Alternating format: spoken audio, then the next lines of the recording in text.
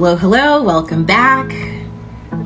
2022 DQ Debrief episode 8. Let's get started. Hi, ladies. Hi. I'm so sorry about that. So my daughter's birthday was Wednesday, so she has a birthday party in like an hour and a half. So I was like scrambling to get everything situated, but I'm so excited to meet you both. You too. Thank you. Thank you for having us. Definitely. Oh my gosh, I love this. You guys are like twins. You talk in unison. So, okay, Shenelle and Gennelle. Did I say that correctly? Yes. So awesome. Shenelle, I have on the birthday with the things. I was intentional. Shenelle does. Gennelle, I'm mustard. Awesome. So, ladies, I don't know if you have seen my shows before, but basically, it's a conversation. I really want to be able to bring a spotlight on language-based learning differences. And as you know, us being women of color, it's so important to talk about this and to change the narrative and to really give you a platform to share your stories. So those of you who are here, thank you so much. I know we only have now 25 minutes, so I want to hop right in. So why don't you guys kind of share a little bit about who you are, what you do? I know you guys, I think we're in school in Trinidad, I believe. Yes. So I want to hear as much as you want to share. All right. Thank you so much for having us. So we're twins, we're sisters. We are currently speech language pathologists. We work in New York City and Brooklyn, and we enjoy our jobs. I think, and what we get to do, I think what makes our story so different is that we were both diagnosed with learning disabilities. Specifically, I was diagnosed with SLD, specific language disorder, and you were with reading, specific reading disorder.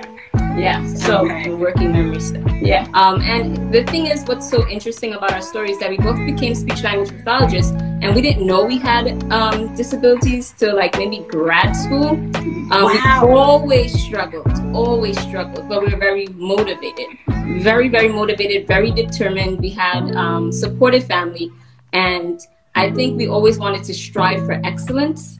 So that was our key to keep going and going and going. But then we felt like even as young children, we feel like there must be a better way. And that's why we found, when we got into the field of speech pathology, we're like, oh yeah, we're going to help kids like us.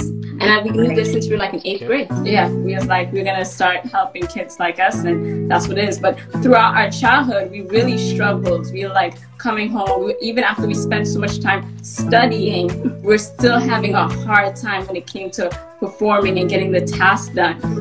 We weren't big readers, even though in our household, my cousins, they were all reading. But we were just modeled. It was just like, it wasn't that it wasn't enjoyable for us, it's just that we just had such a hard time doing it. It was just, we wanted to, but it was just not happening. Yeah. So we go throughout our school years, and here and there a teacher would say, you guys probably need a little tutoring. But because we worked so hard and compensated so much, we were hiding for so long. And I think even when we knew personally that we were struggling, we continued to like hide it. Like, oh, this is a secret, no one would know. And we just had opportunities right where we were about to be discovered. We would like have to go to a new school. Like, hello, we're out of here. And the minute it was going to come up as an issue, it was like, we got to go to a new school. Because now we're like we came to the U.S., back to the U.S. when we were going to the 8th grade.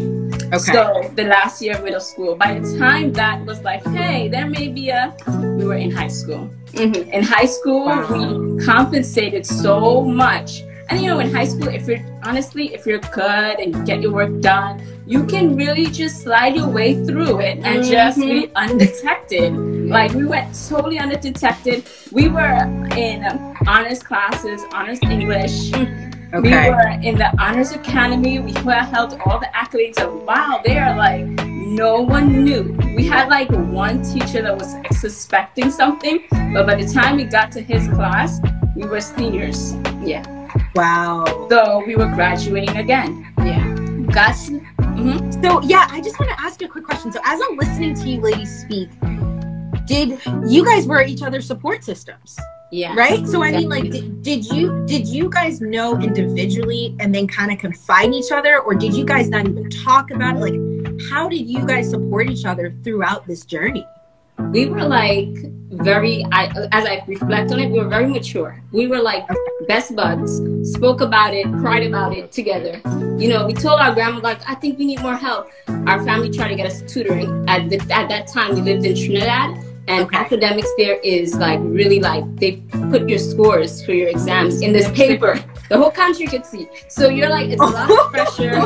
It's a lot. And the expectations are so high. But we were each other's support since we were like 9 years old. We got up at 5 o'clock in the morning every day, and we would stay up and we would study. And our study was, let's memorize the book. We had great memories, and we just memorized books from cover to cover. We were like, okay, on this page, like when I went to do a test, I was like, I know it's on page 9. I know it's on page 9, and I was trying to figure it out. That photographic memory. Yeah, and I'm like, but when I do it, I'm telling the teacher, I know it, and then I got all the spelling wrong, couldn't even understand it, and I was like, I studied, and it was just like, didn't get it. Like, okay, if you studied, why didn't you do well? You know? Right. But we were always each other's support. That's, I'm so grateful that I had her. Well, I have her as a sister, and, you know, we were able to do this together. Yeah. I mean, we realized the benefit in that. Well, and because I see that, you know, I feel like this is the first time I've actually had twins on a show talking about it. And it actually brings it back to when I was in public school. I actually had triplets on my caseload, and they all had a variation of a language disability. And it was interesting. I actually was their case manager for 2 years. They helped each other. So if one, you know, a teacher called on student X, and then, you know, the sister was in the back and could hear she was struggling, she would, you know, basically support her. And it was just so interesting watching them support each other in a way where they knew, oh, my sister's struggling. Like I got to take care of that. I got to make sure I support her. So I love seeing this sisterhood throughout this journey, because you really do understand each other. Right. Yeah, we do. I mean, she actually once, when we were like in like what would be equivalent to like first grade here, a kid was laughing because of something, and she turned her laughing at me because of something I read. She turned around and took the notebook and hit the kid. I was like, no, you don't laugh. She had my back, and I was like, yeah, you don't laugh. No, we're not doing this. Yeah, we definitely had that support. So, and we're grateful, and that's why we're doing what we do now. Yes. And we started we have a web series where we review children's books and young adult books. Where we focus on, our mission is to share culturally accessible, culturally relevant, and engaging books for struggling and reluctant readers. Yeah. In hopes that we can just let everyone know, like, reading could be challenging for those that struggle to read, but we don't always not want to read. It's just sometimes we don't get the best choices of books that might be accessible to us. Yeah. Yes, and that might be engaging. Right. So that was one aspect of our story, is that when we got books that were more engaging, then we started being more interested in reading. Like, oh, this is a great, like, we love this. This book really relates and connects to us, and we can actually read and can understand some aspects of this, because our reading comprehension was fine, and I think that's what got us through a lot of school, a lot of college. It was more of like the spelling, the decoding. It took us a very long time to read and decode words, so everything was a slow, laborious process, but we did stick through with it. And I think half of what made us do that was finding books that were really engaging. So that's something that we try to bring into our therapy room now. Like, yeah, we're going to teach the decoding stuff. We're going to teach you the phonics stuff of how to read, but we also want you to develop a joy of reading, because you're not going to get better at it unless you practice. Yeah. So. Right. And you ladies brought up a really good point about, windows and mirrors.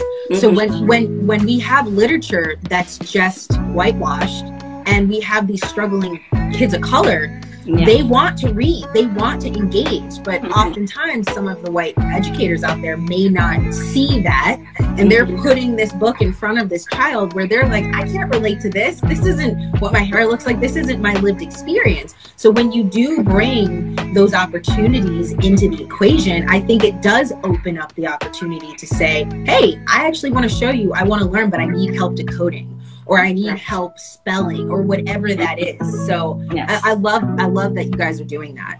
Yes, yes, thank you, thank you. It's been a process and a journey, and we just keep going at it, you know. I think that we're getting great feedback, and it's good to, I think, breaking it down to say like, hey, I'm in middle school and you're giving me this book that's at my reading level, and it looks like 10 pages, and how much that like kills your self-esteem. Like, I've been through that. Exactly. And I'm like, I don't want other kids to go through that. And I think educators and parents, if they had the tools, they would be like, okay, well, what other books are there? And why does this book, we try to explain why is the book accessible for those that are struggling. You know, sometimes YA books are really good. Young adult books are really good for, or middle school grade books are good for high school kids who are struggling. So they look like regular chapter books. The chapters might be smaller, shorter, and it's just like the content is so rich, like, you know, and things that are definitely culturally relevant, engaging, get people going, get readers going. You know, I just really enjoy it. Yes. No, I love that. And I feel like we could talk forever about that, but I want to get back to you guys and your diagnosis. I do have a follow-up question. So you said that you were diagnosed in grad school. So let's talk a little bit about that. Was it finally that this is just, because I know, well, I don't know because I'm not an SLP, but seeing the work you all have to do, I mean, a lot of people don't understand the work that goes into being an SLP, all the things that you guys do. I have so much respect for your profession, and I love meeting Black women in that profession, especially. But was it kind of like, I just can't take it, I need to just figure out, I mean, like, how did you know now is the time, I gotta figure this out? So we had different stories. I got diagnosed in 2012. We graduated in 2012 from grad school. Mine was more of like, I was in the medical, we have to do practicums, and I was in my medical setting. And the supervisor that was there, he wasn't the best. Let's just say he wasn't the best of, you know. So it was more of like, not forced into it. Yeah, more of like, kind of like a twisting of a hand, like, oh, you got to go get diagnosed if this is a thing. And it wasn't something that I thought I was ready to do, but I did it anyway. So I think because I did it that way, I think it had more of a like a effect on me. Like after I got my diagnosis, I was devastated. I was like, oh my God, this is like, what did I do? Why did I become a speech therapist? This is like horrible. How am I supposed to help people if I have this too? And it was just like, I said, so whatever you do, I told her, based off of my experience, which I regret, I apologize for, say, don't go get diagnosed. Don't do it. It's not worth it. Don't do it. You're going to feel horrible. And because that's all the feelings I had. So it took me a while. Like, once I had the diagnosis, I like couldn't even read the report. Right. I was just like, I got to put this away, you know. So it wasn't until I got diagnosed in 2018, way after grad school. Oh, wow. Yes, I waited. Yeah. I waited because I was like, I don't need to go through this. I saw she went through, and I was like, I don't know. I already graduated, you know. But I was just like, you know what? If I'm going to advocate for kids and I am ashamed of getting diagnosed myself or figuring out what this was, then what makes me any different, right? I want to be an example for other students, other children. So I decided to get diagnosed as well. And the experience was totally different for me. It was. Because there was a level like of acceptance, like I understood. And I realized that didn't define me, you know? It wasn't like, oh, you know, I'm trying not to define myself by labels, like, oh, she's a speech therapist, and then, oh, now she's a speech therapist with a learning disability. Like, I'm way more than a diagnosis. Exactly. And I think that it's important to say that narrative. It was important for me to get diagnosed to accept who I was.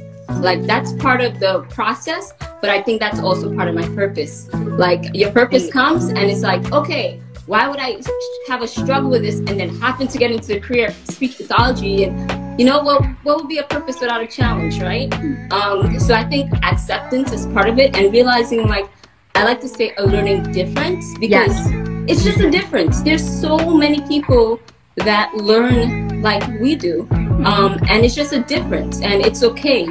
There's no norm. We all have some level of difference, right? You know, so it's a level of acceptance, and I think that was the moment for me to accept who I was, to understand, hey, this is a part of who I am. It's just like how I cannot dismiss the fact that I'm Black.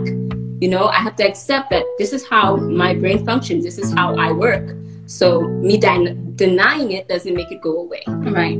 So. And, you know, I love how your stories are so different, but you ladies have clearly reflected and you know your purpose.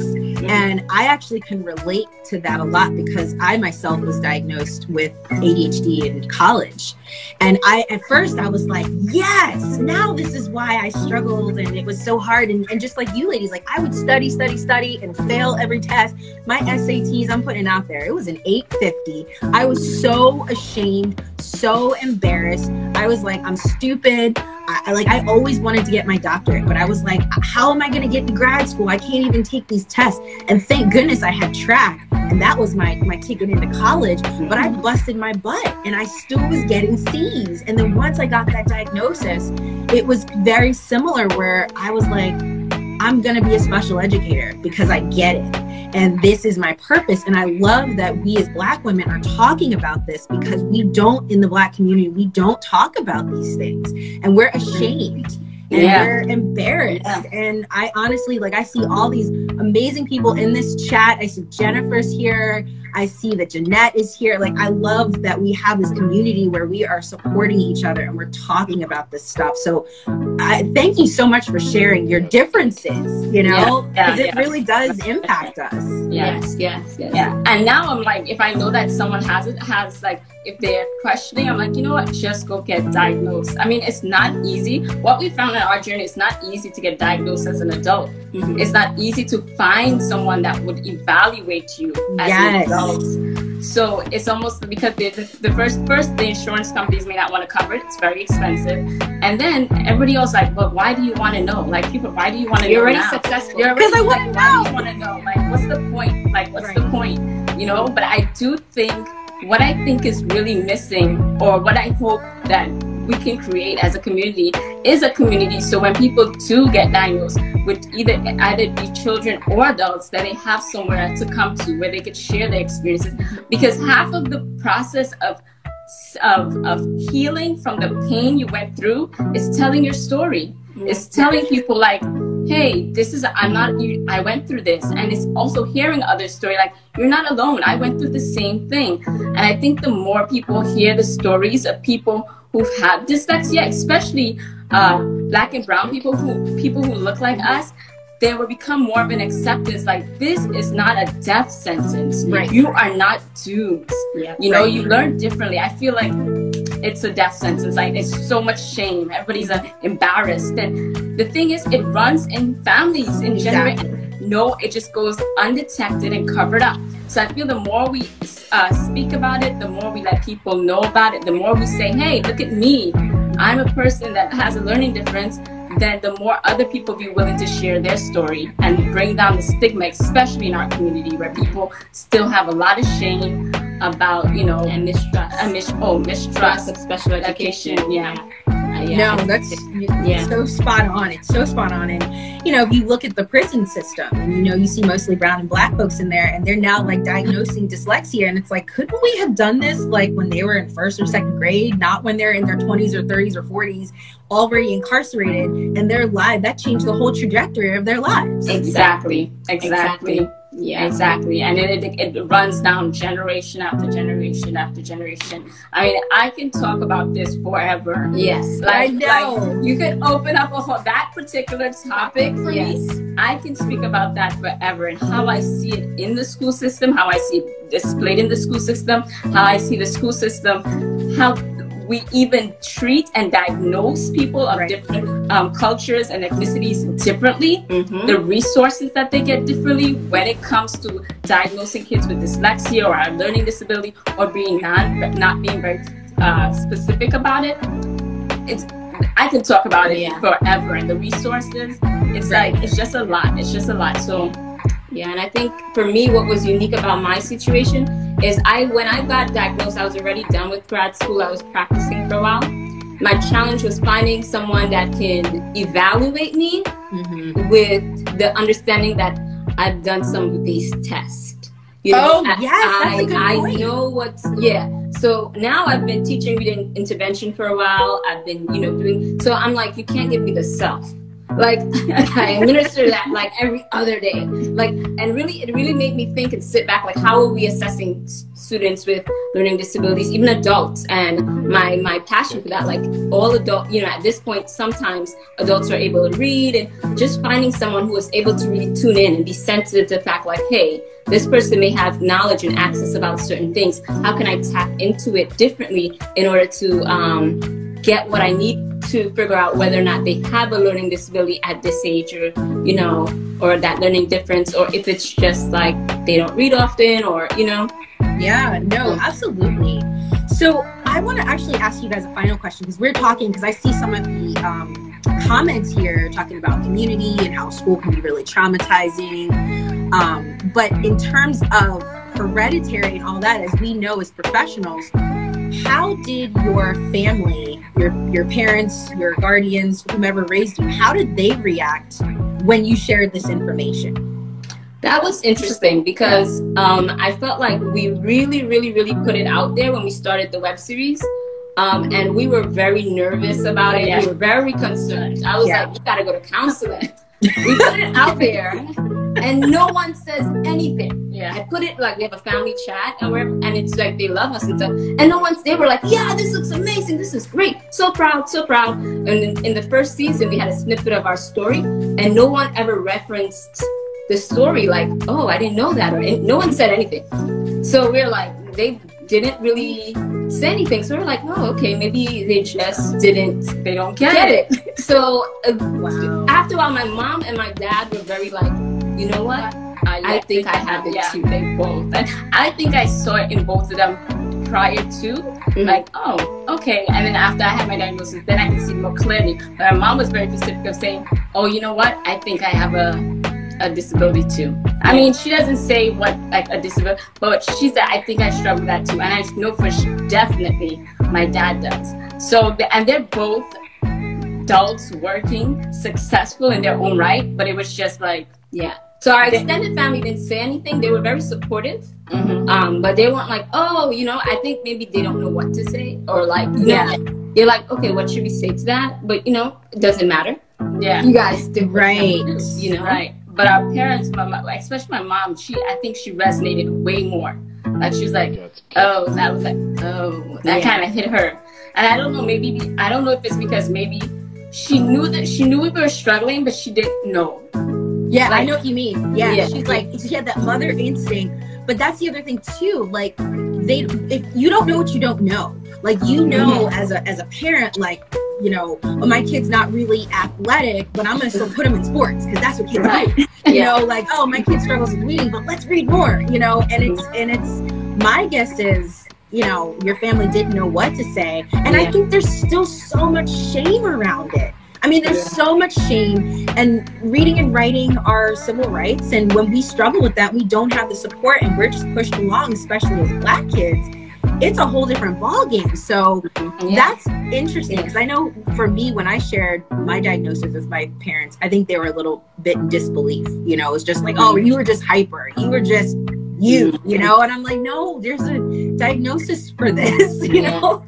So I think my biggest concern was, especially with my mom, was thinking like, hey, you did what you did, and you did what you knew best to do at that time. Because, you know, that it could be that parent guilt, like, oh, there should have been something more I did, you know? And it's just like, you know, understanding, accepting, like, hey, you did what you did in the time and the resources that you had.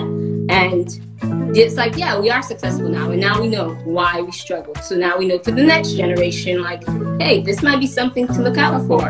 And I think just talking about it, being open and transparent about it, is how we grow into becoming more, you know, accepting and supportive as a community, and to develop the language on, hey, what do you say? You know, people don't want to be rude or insensitive or disrespectful. So sometimes they're like, oh, okay, well, I'm proud of you. And then there's silence on the other end, you know, because they don't know how to be, you know, I don't want to be insensitive or, Now that makes sense. Well, ladies, listen, this conversation has just been so fruitful, so amazing, so many like big points. I would actually love if we could do a part 2 about whatever flows, you know, because there's been so much awesome engagement, and I love your energy. So thank you. We could definitely do this again. Yes. Well, ladies, I hope you have a great Saturday. Thank you everyone for popping in, for listening. You can obviously feel free to view this later. Oh, and I should say, so I have a Think Dyslexia app. I need to start saying this. So all of these episodes are going to be housed in my app. So they'll be living on my Instagram page for a little bit, but the whole point is I want a community on my Think Dyslexia app. So you can download that in the App Store and Google Play. There's free content there. I also have some coaching programs that are not yet out there for the public to just buy yet, but the app is definitely a one-stop shop of community and all that. And I definitely want everyone to rewatch this episode and other episodes. And yeah, so thank you. Thank you for having us. Thanks for having us. All right. Well, I will be in touch with you, ladies, and have a good afternoon, everyone, or morning, wherever you are. All right. Bye. Bye.